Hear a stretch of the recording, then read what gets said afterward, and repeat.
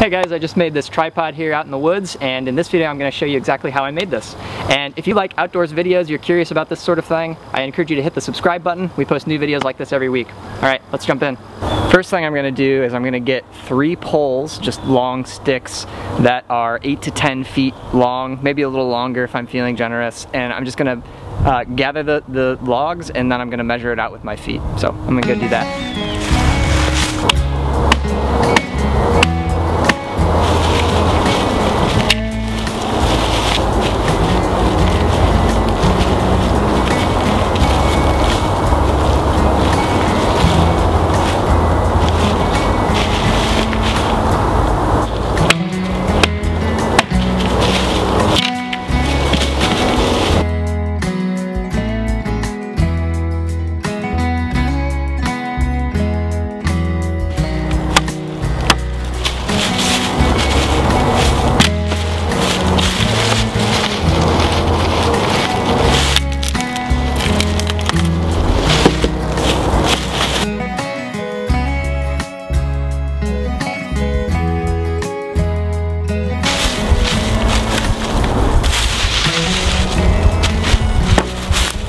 So I got my 3 poles together here, and I got a rope, and what I'm going to do is I'm going to tie a tripod lashing here to get these all to come together.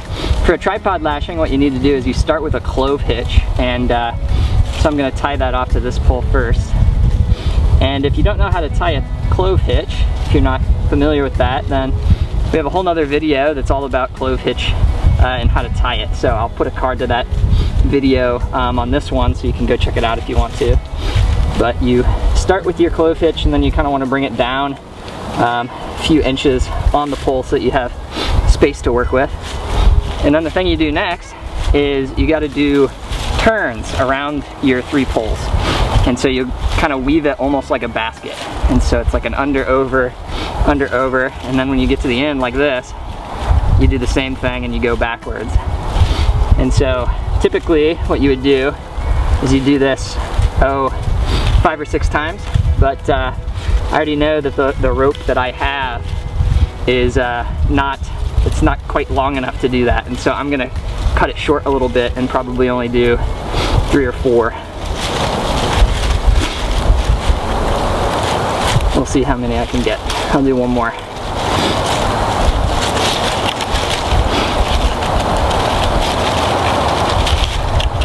So once you've done your turns, I'm going to stop there, and once you've done your regular turns, then you do what are called frapping turns, which instead of going weaving through your different poles, you're going to go around the rope like seam in between the poles, like this.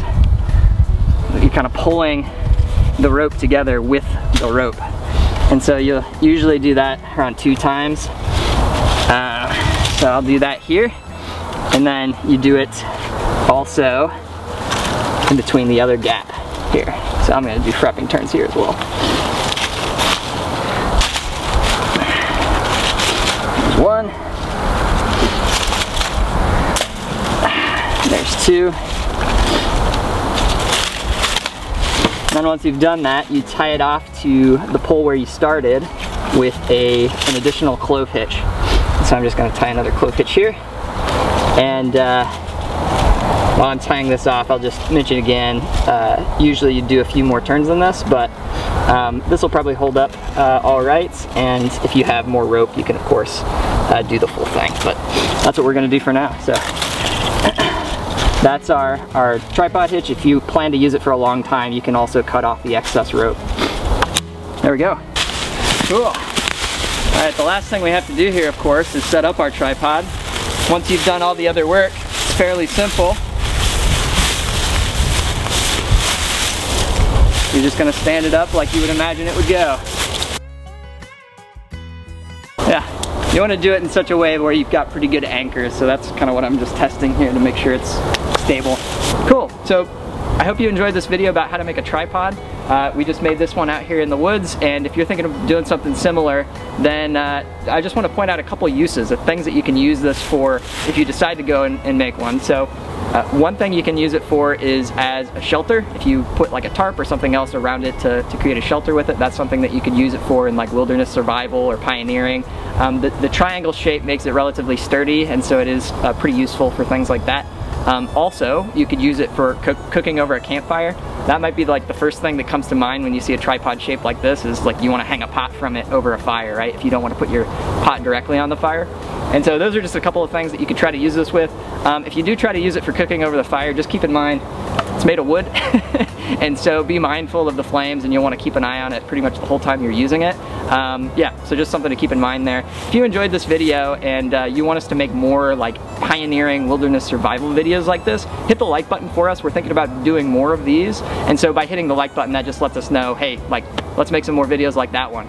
So with that, we're gonna call it a day. I hope you've enjoyed this, and we look forward to seeing you back here for the next one. Bye guys.